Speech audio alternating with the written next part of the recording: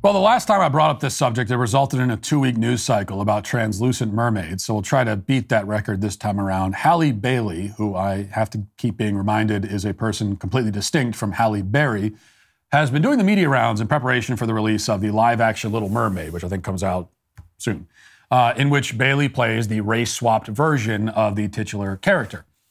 But there will be other adjustments and edits made this time around, we're being told, as Uproxx reports, quote, Halle Bailey has a monster year in store. Her leading turn as Ariel in Disney's The Little Mermaid live remake is out in May, but her Ariel doll is already in demand. Bailey is also set to star as Nettie in The Color Purple in December, and she talked about the weight of both roles as the cover star of Edition Modern Luxuries. That's the whole magazine. Anyway, Edition Modern Luxuries March issue. In the accompanying cover story, Bailey explained how 2023's The Little Mermaid left behind the original version's shades of sexism. Quote, I'm really excited for my version of the film because we've definitely changed that perspective of just her wanting to leave the ocean for a boy. It's way bigger than that. It's about herself, her purpose, her freedom, her life, and what she wants. She continued, as women, we are amazing. We are independent. We are modern. We are everything and above, and I'm glad that Disney is updating some of these themes. Bailey has transparently talked about the horrifically racist backlash she's been subjected to since her casting in 2019. She did so again with Edition, quote, seeing the world's reaction to it was definitely a shock, but seeing all the babies' reaction, all the brown and black young girls, really tore me up emotionally. It's honestly been such a crazy ride, and I genuinely feel shocked and honored and grateful to be in this position. A lot of times I have to pinch myself and be like, is this real life? Now, you should know that the claim of horrifically racist backlash is supported with a link to an article from the same website a few years ago also claiming that there was racist backlash, but neither the original article nor this new one ever specifically cite any example of racist backlash.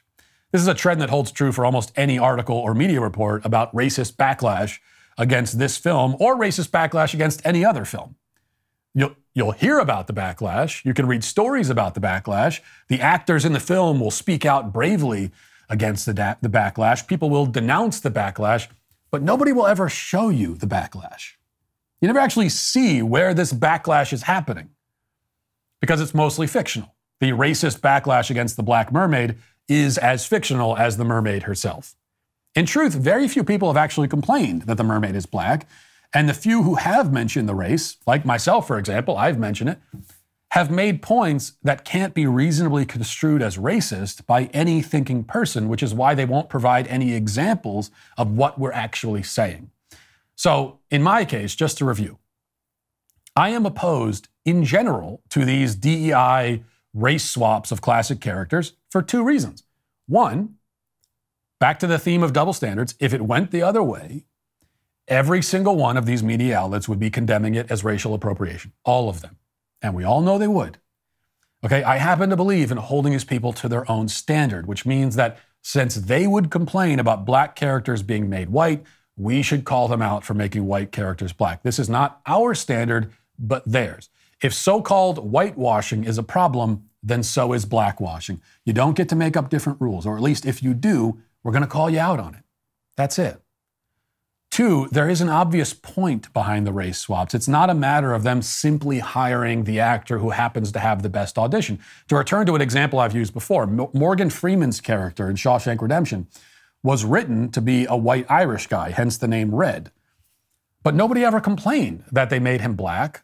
Most don't even know that the character was supposed to be white because they didn't make him black for the sake of him being black. They made him black because Morgan Freeman was made for that role, and it's impossible to imagine anyone else playing it.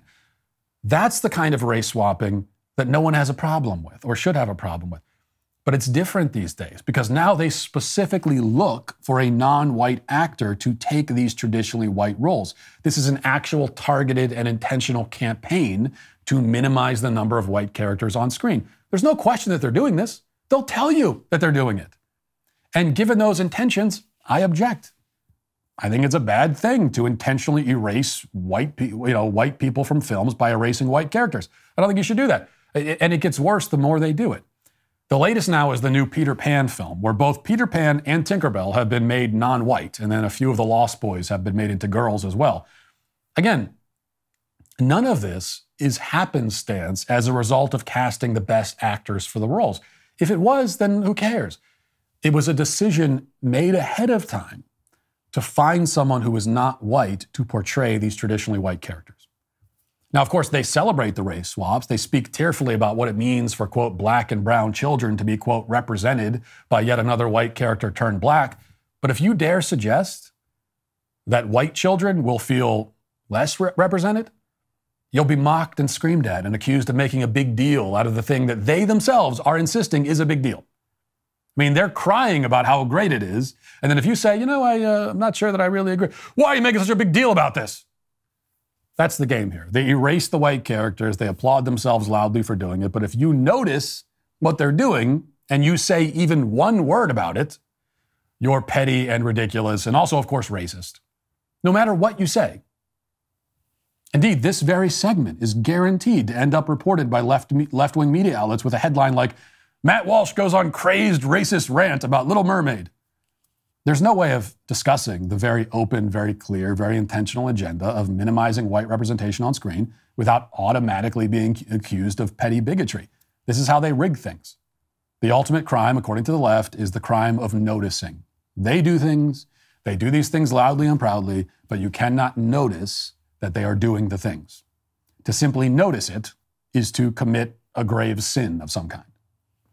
But of course, with these woke remakes, it's not just about adjusting the racial makeup of the characters, it's also about updating the themes, as Bailey says. In this case, they're going to correct some of the sexism, quote unquote, of the original by ensuring that the mermaid leaves the ocean not to chase some dude, but to pursue her own personal fulfillment. After all, Bailey clarifies, women are all amazing and they're independent and they're modern. And she's right about that last point, at least. I mean, all women living today are modern in the sense that they are living today. Not much of an achievement, though. I mean, being born at this point in the chronology of human events is not in itself a virtue, nor does it automatically make you right, or does it vindicate your value systems just because it happens to be the thing that's happening right now. Now, this is a fact that comes as news to progressives, as chronological snobbery is a characteristic inherent to progressivism. I mean, it's right there in the name of the ideology.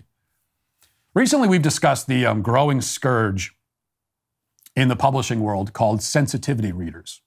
And these are the woke hall monitors who are paid to read old books, sometimes new books too, and make updates to the author's language and themes so that they reflect leftist values. And often these updates are made without the author's consent because often the author is dead and cannot consent. And this is essentially what Disney is doing with its own catalog right now. I wouldn't be very surprised if they actually hired sensitivity viewers to watch the old cartoons and make suggestions about how best to bring them into conformity with current left-wing sensibilities. But whatever the process they follow, this is what they're doing. And just as the sensitivity readers are hamstrung by their inability to understand the text that they're butchering, the same goes for the woke updaters at Disney.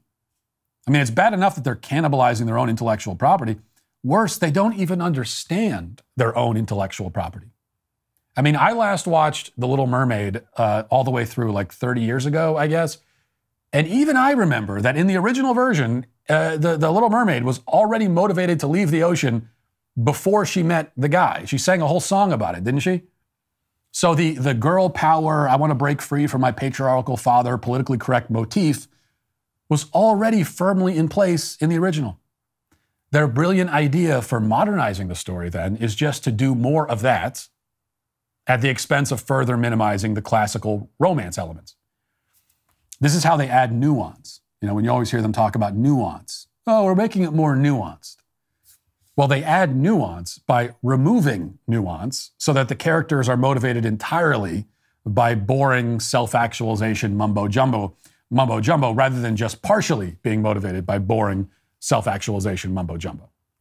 In fact, this is how the left updates everything, from movies to books, even buildings, right? For anything at all that they're updating. It means remove the romantic elements, remove the fanciful elements, remove anything that's like beautiful, creative, unique, like take all that out and replace it with a blander, more banal, uglier version of what it already was.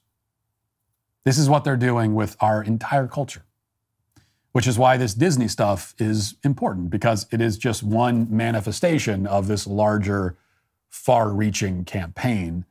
And that is why the whole campaign, not just the new Little Mermaid, is today canceled.